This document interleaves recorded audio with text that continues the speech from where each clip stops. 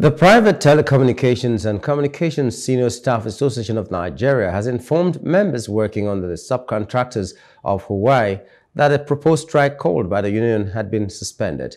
In a memo signed by the General Secretary of the association, Okonu Abdullahi, this followed an agreement reached by the union and the subcontractors on Wednesday. Okonu said the union will be meeting with the members to prepare proposals of collective bargaining agreement to the employers. He said this shall resolve issues that are not statutory and not contained in the demands of the employers in the course of issuance of the strike notice.